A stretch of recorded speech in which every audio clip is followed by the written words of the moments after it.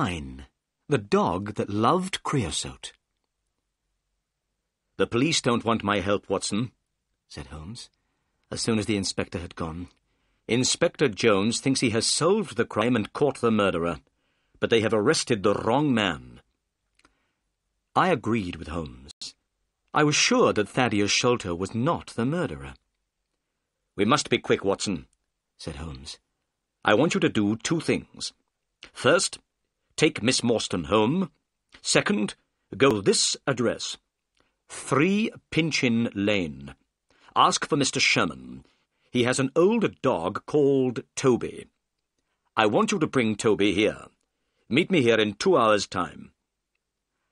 I took Miss Morstan home in Thaddeus Sholto's cab. She was very upset by what had happened and spoke very little. I promised that I would visit her the next day. Then I went to the address which Holmes had given me. It was the middle of the night, and the streets of London were black and silent. As the cab went along, I thought about everything that had happened. We had discovered the truth about some things.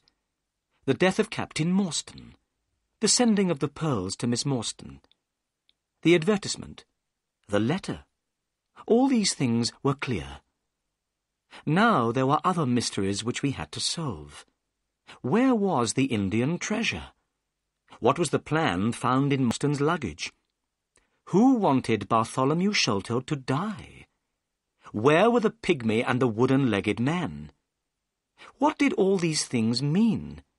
And what was the mysterious sign of 4?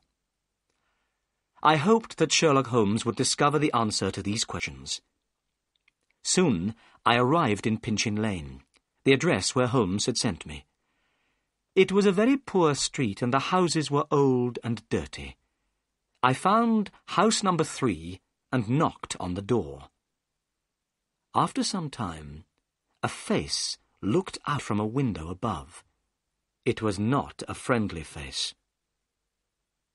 "Who are you?" said the face angrily. "What do you want?" "Come down and open the door," I said. "I have something to ask you." "Go away at once," said the face.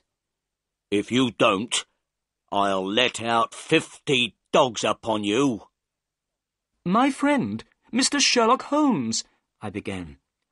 At these words, the window suddenly shut, and a few minutes later, the door opened. I saw an old man with grey hair and beard, holding a candle in his hand. "Come in, sir," he said. "I'm Mr. Sherman. I'm sorry that I was rude. I didn't know that you were a friend of Sherlock Holmes." I went into the small, dirty house and stopped in astonishment. There were cages everywhere I looked. All the cages contained different kinds of animals. I could see their eyes shining in the candlelight. "What does Mr. Holmes want?" asked the old man.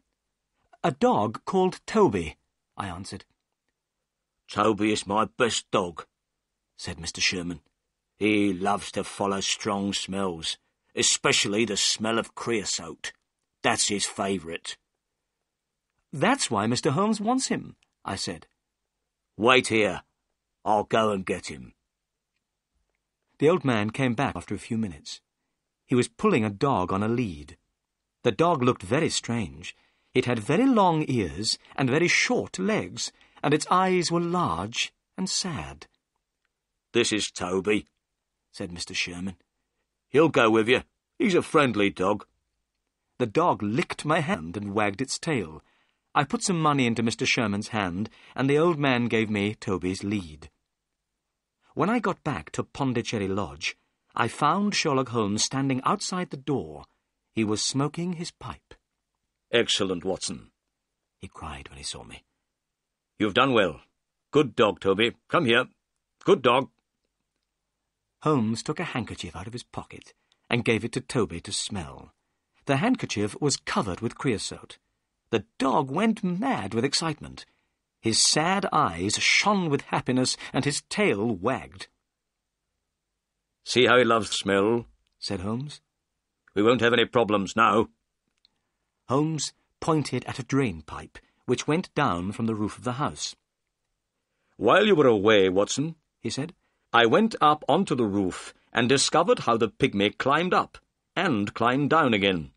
He used that drainpipe." The drainpipe ran all the way down from the roof to the garden below. There was a large barrel full of water under the end of the drainpipe. "He climbed down that drainpipe and onto the barrel beneath," said Holmes. "It was very easy to follow his trail. He left marks everywhere. He also dropped this." Holmes put his hand in his pocket and took out a small bag made of dried grass. I looked inside. To my horror, I saw 5 or 6 long, dark thorns. They were the same as the one which killed Bartholomew Sholto. "The murderer has lost these," said Holmes. "Let's hope that he doesn't have any more. Don't touch them, Watson. They are poisoned. But come, where's Toby? We must begin." Holmes took Toby's lead and pulled the dog to the bottom of the water barrel. Toby smelled all round carefully. Suddenly, he began to bark excitedly. He had found his favourite smell, the smell of creosote. Then he started to pull at his lead. "He's on the trail," cried Holmes. "Let's go!"